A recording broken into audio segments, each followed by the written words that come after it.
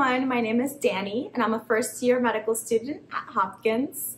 I wanted to hop on here and just give you guys the update. I know it's been a hot minute since I have filmed a video, but it's been a crazy few months. I have been moving to Baltimore, getting adjusted to medical school. I wanted to have a couple of weeks of experience before coming on here and giving you guys the reflection about what this transition has truly been like.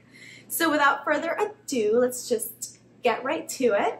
So right now I am in the I think it's the second week of the anatomy course, which is roughly 7 weeks long, and it's comprised of a couple of different formats of learning. We do our lectures mostly asynchronously, so the night before or the day before I watch the lectures online, I take notes. There's an Anki deck that's pre-made for us, which is a blessing, but I use those kind of as a supplement, as well as, I make my own cards sometimes if there's some content that I'm missing, and, supplemental content from a website I'm going to talk about later. It's been hard though, I'm not going to lie. Getting used to this style of learning is difficult. They are throwing so much information at you at once. Every day is just dozens and dozens of new articles of information that you have to memorize, and this whole pure memorization thing is not my style. I like to logic my way through concepts and understand the why behind everything. I know it has to be done. It's part of the process. In 7 weeks we'll be done, which is the good news. But I will say, as far as my first thoughts, I'm definitely overwhelmed right now. But the good news is that we're figuring it out, and the other good news is that everybody is in the same page. So I don't think I'm mistaken when I say that none of us are PhDs in anatomy at this point, so we're all very lost together, which is nice. I really don't get any I don't really get any air of competitiveness in our class, if that makes any sense. I'm very relieved to know that my classmates are truly here for me and we support each other and want each other to succeed. Our courses are pass-fail, so it really takes that stress away from having to be compared against your classmates and scoring, a certain percentage. You just have to pass, and I think that really takes a huge load off my shoulders, and I'm studying genuinely to understand the concepts and realizing that I'm not going to know everything. That is something that is a really valuable lesson that I've had to learn the hard way, but I'm glad I learned it very early on. You cannot possibly memorize everything in these lectures. If you do, then I applaud you, and you have some sort of genetic mutation where your brain has more space than the rest of us. So I'm really getting used to this style of learning where I'm feeling comfortable with being unfamiliar with some things. So as far as my kind of structure right now, we are doing cadaver lab, which we have body donors that we are dissecting every day. We do a different part of the body, and we kind of go more and more into detail as the days go on. We finished the thoracic cavity last week, and now we're over to the abdomen area.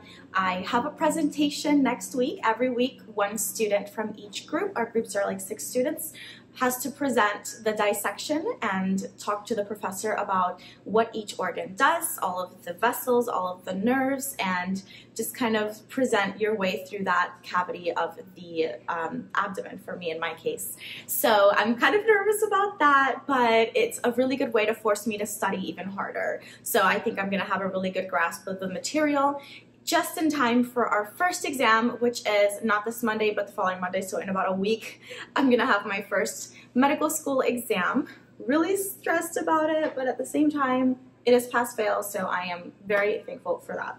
So aside from our anatomy lab time, which we have every single day, we also have team-based learning classes where we have different physicians coming in to give lectures about different clinical cases that are relevant to what we're studying. Super, super interesting. I love all things actual medicine clinical correlations because it puts a kind of context to what I'm learning which sometimes seems really removed from medicine when I'm memorizing every single nerve that branches out from the spinal cord that goes to the brain. Like all of that is, sorry, there's like noise in the background.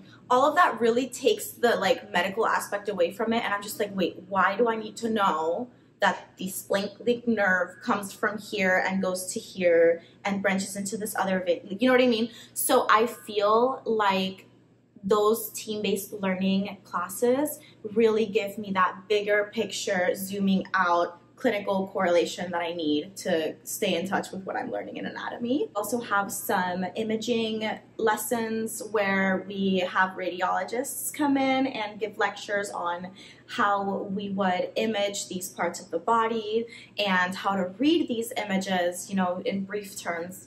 So it's a really interesting kind of multi-layered approach to this course that we have here at Hopkins. I really enjoy it. So as far as my studying goes, I'm still figuring it out. I actually have an appointment with a learning specialist tomorrow where I'm going to be going over with her my study strategies and hopefully getting a little bit more like evidence-based advice on how to most efficiently study such a difficult course. So right now I'm basically studying by going through the Anki cards that are designated for each lecture. It's really nice. They're all separated out into lecture by lecture, because we have a common Anki deck that all of Hopkins students use.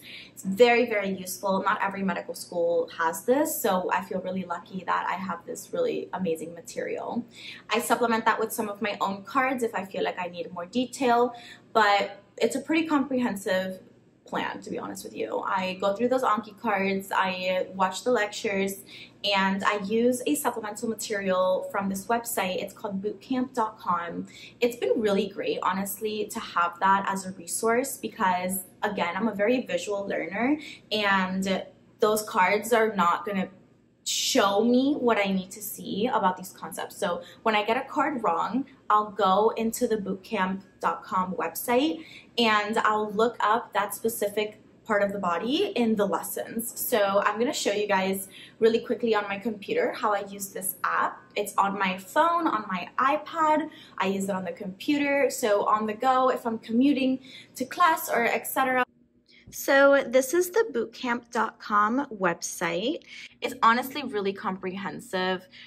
We have head and neck, we have lower limbs. As you're going through these lessons, they have questions to check in.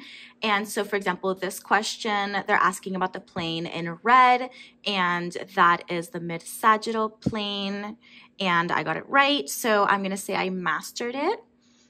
And then you keep going with the lesson. And then we keep going with the lesson. Let's say I listen to this whole video. I'm going to say complete and continue. And then they have another question. I'm going to say it's pronation. Yay, I got it right. So I mastered this one. So yeah, basically you get the point. So let's say I get this one wrong. And then I can say that I'm learning it and I can flag it in red. And then if I want to create a test, I can either time it or not, and then I can do anatomy for now. We're going to skip step 1 for now.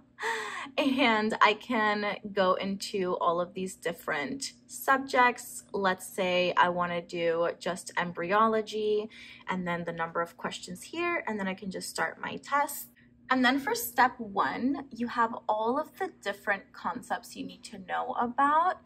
And it's so comprehensive. I mean, I don't have to study for step 1 yet, but it's going to be an amazing resource when I do.